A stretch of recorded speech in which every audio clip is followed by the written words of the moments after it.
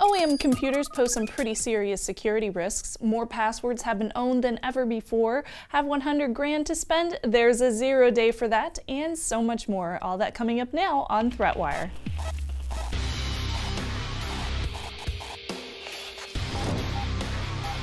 Greetings, I am Shannon Morrison. This is ThreatWire for June 1st, 2016. Your summary of the threats to our security, privacy, and internet freedom.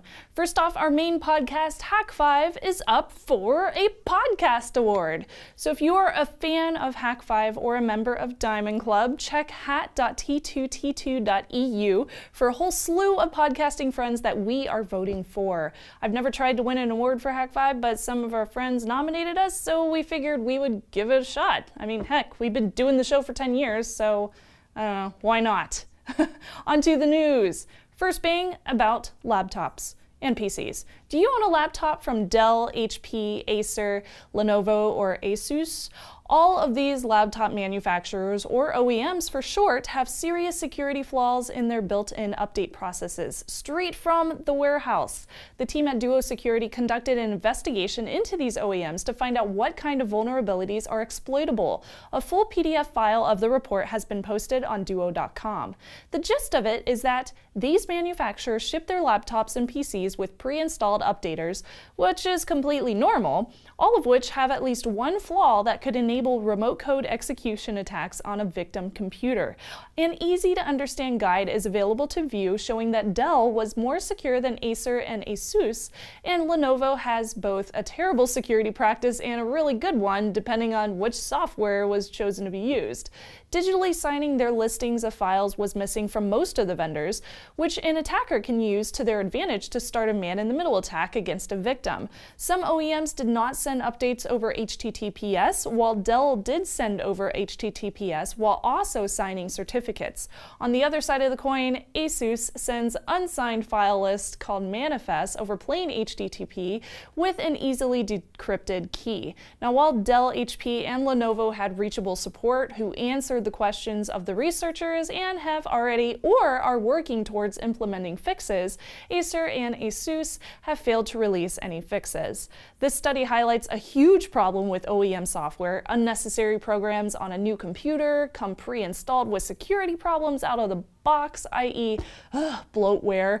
The best way to mitigate the problem, anytime you get a new computer, just completely wipe the crap out of it and reinstall your operating system of choice with zero bloatware.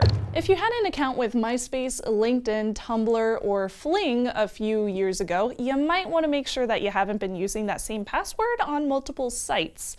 So here's the thing. Each of these breaches happened in the early 2010s. Fling was in 2011, LinkedIn in 2012, Tumblr in 2013, and then MySpace happened sometime between 2007 and 2012.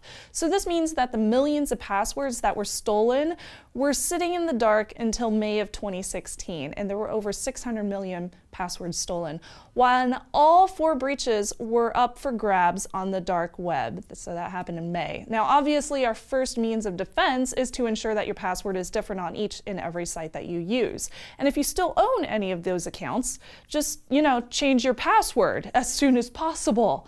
Now, in a blog post on Monday, the owner of haveibeenpwned.com, and that's owned with a P, Troy Hunt, noticed patterns between each of these different 4 hacks: age, size, and release timing, and it brings up an unsettling thought.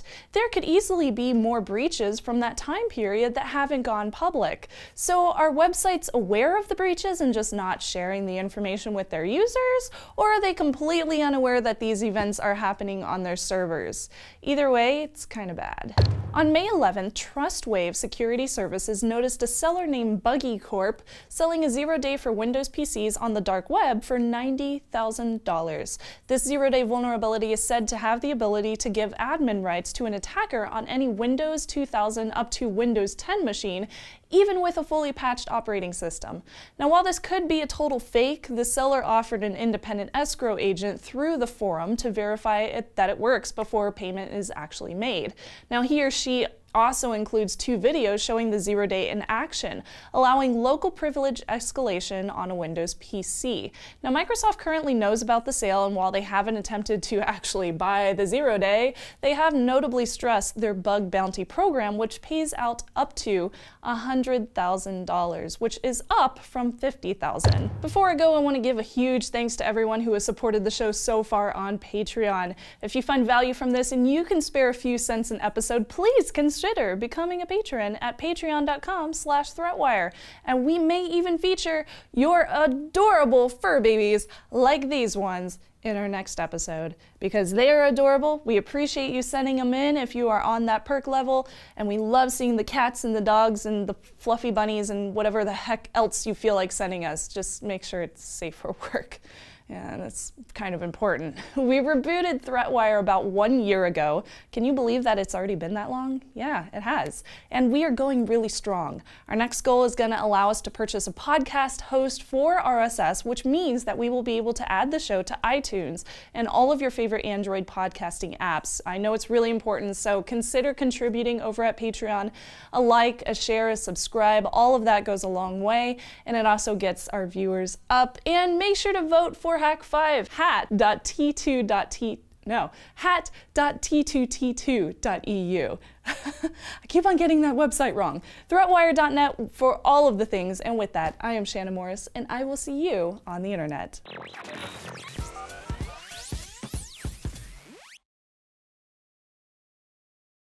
hat.t2t2.eu. hat.t2t2.eu.